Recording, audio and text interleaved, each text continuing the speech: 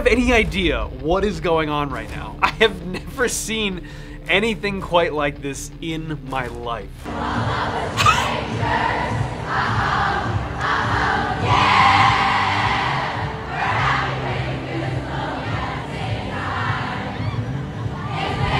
Okay, in case you're not sure what you're looking at, there is a concert going on as part of Taylor Swift's Eras tour. This is outside of the venue, which is obviously already sold out. These are people who showed up without a ticket. They're just happy to be here. 20,000 of these people showed up just to be outside of the stadium. Do you realize how insane that is? The dedication of the Taylor Swift fan base is inspiring. This is just pure insanity.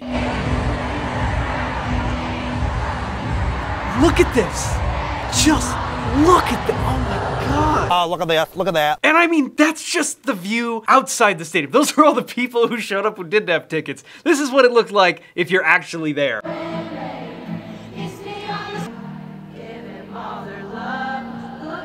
Look how far out in front she is, and there's still, look how many people are behind. You know, there comes a point where I don't even care who the artist is. You look at that image and you look at her sitting by herself in this just sea of people and think about this thing that she's created, this thing that she's built. It's hard to fathom what it is that we're even looking at, you know, this packed stadium of people who are not just like, oh, so-and-so's coming into town, sweet, I'll grab some tickets, that might be a fun show to go to. No. This is for a lot of people, this is like a pilgrimage. For the Swiftie fan base, this is like a once-in-a-lifetime event, especially considering how expensive these tickets were going for. I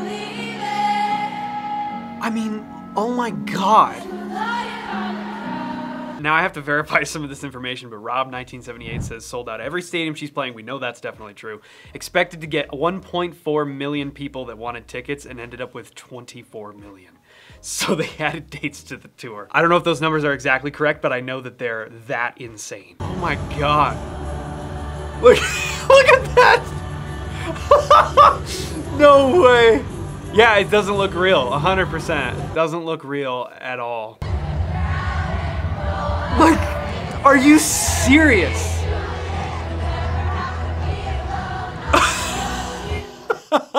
An entire bridge that oh my God. It doesn't even matter if her music is like your thing. Yeah, total honesty, not my thing. Musically, it's just not what I put on when I want to listen to some cool stuff. I appreciate it, and I obviously understand why it is so insanely popular. Taylor Swift has always had this incredible ability to really just speak to her audience. And a lot of that has to do with the fact that she just kind of wrote herself into her song. And it's just such proof that when you just approach whatever your creative thing is, and you approach it like that, that's where people respond. And very much not to compare myself at all to Taylor Swift, but it's just an interesting thing to think about. Like, when I started this channel, you know, I'd wanted to be a YouTuber for so long before anything actually worked. And I had tried dumb little things in the past, and it was always based on like, hey, what are the things on YouTube right now that are popular, that work? I would try to do those things and it wouldn't work. Nobody would care because the content was terrible. And it took me creating something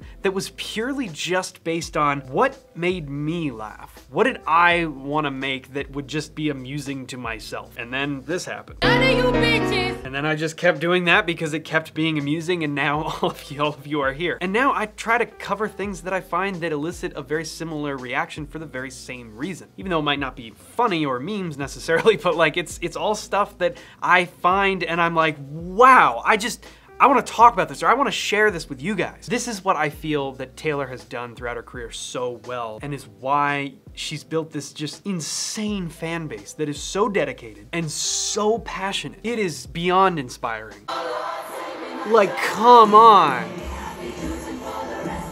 This Forbes article, they're estimating that there's a possibility that the average ticket price could be $700. They thought it was gonna be $215. And if you don't know what this tour is, the show she's putting on is batshit crazy. This is a 3-hour show consisting of 44 songs across 10 different eras. I mean, it's loaded with insane set pieces and costumes and all this for 52 different shows. Like, are you kidding? Look at this. 3 consecutive sold out dates at Gillette, 3 at MetLife, 3 at Soldier Field, 2 at Ford Field. I mean, it just goes on and on. She's doing consecutive nights. 44 songs a night for like June 9th, June 10th, and then June 16th, 17th, June 2nd, 3rd, and 4th. Like that. You're all making me feel like I'm the first artist to ever play in this stadium 3 nights in a row.